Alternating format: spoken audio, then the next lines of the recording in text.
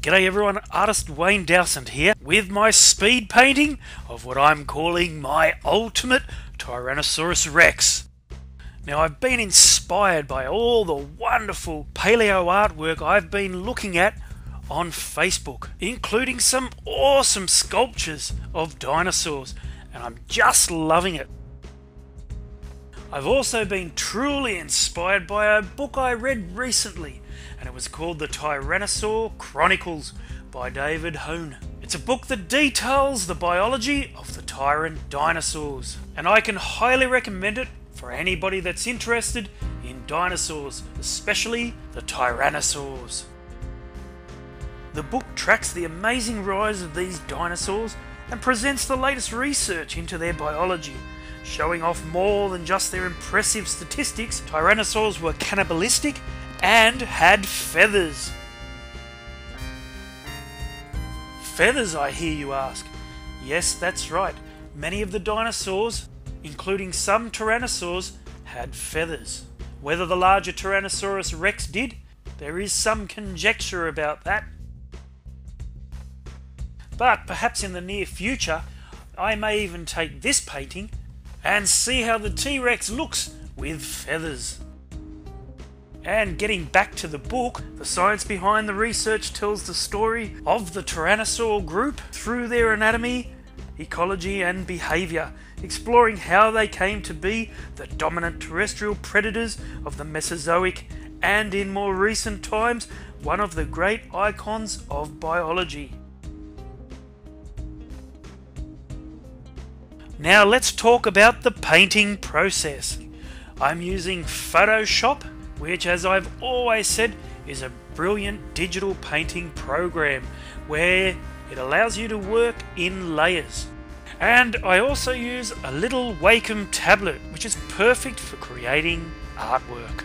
And because Photoshop works with layers, it'll be quite easy for me to take this image when it's finished and create a transparent layer over the top, and then just add the feathers and marry it all together.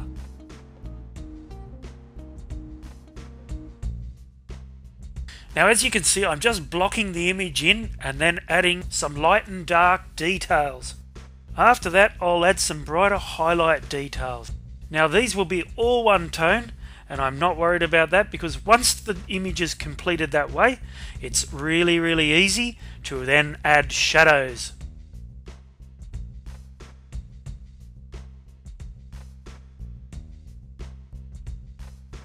Now, it's always fun doing the details of the face, but doing the body can sometimes get a little boring. But the beauty of digital painting is you can just save it and leave it for later.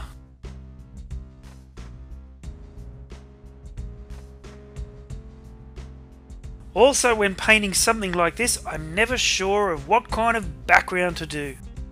And with this particular image, I painted 3 different kinds of backgrounds before settling on something nice and simple.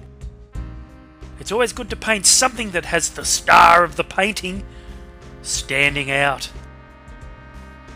I want my T-Rex to really pop.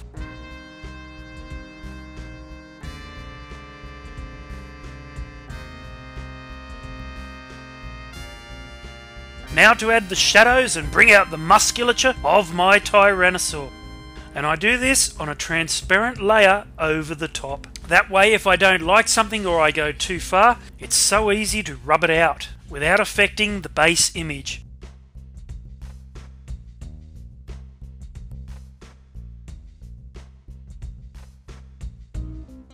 And here's the fun part, adding minor details. I'm happy how everything is, the background suits the image. Now it's time just to tweak things and add the final highlights. I'm also adding a bit of colour here and there, which is on another transparent layer as well. This will allow me to make tonal adjustments without again affecting the main image.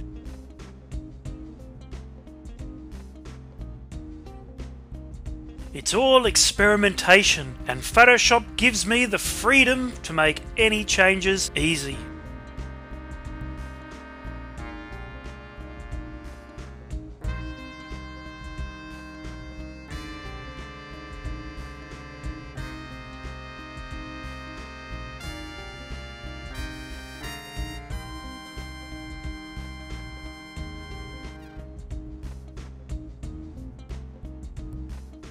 And with some light mist in the foreground, it's time to add a little bit of lens flare and then just tweak the highlights and contrast for the finished product.